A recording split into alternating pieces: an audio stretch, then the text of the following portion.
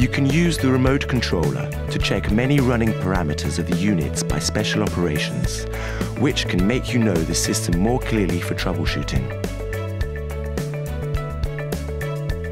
When the unit is running, press LED or Do Not Disturb button 3 times, and then press Air Direct or Swing button 3 times. Waiting for several seconds, the unit will give out a long beep and start to show the parameters.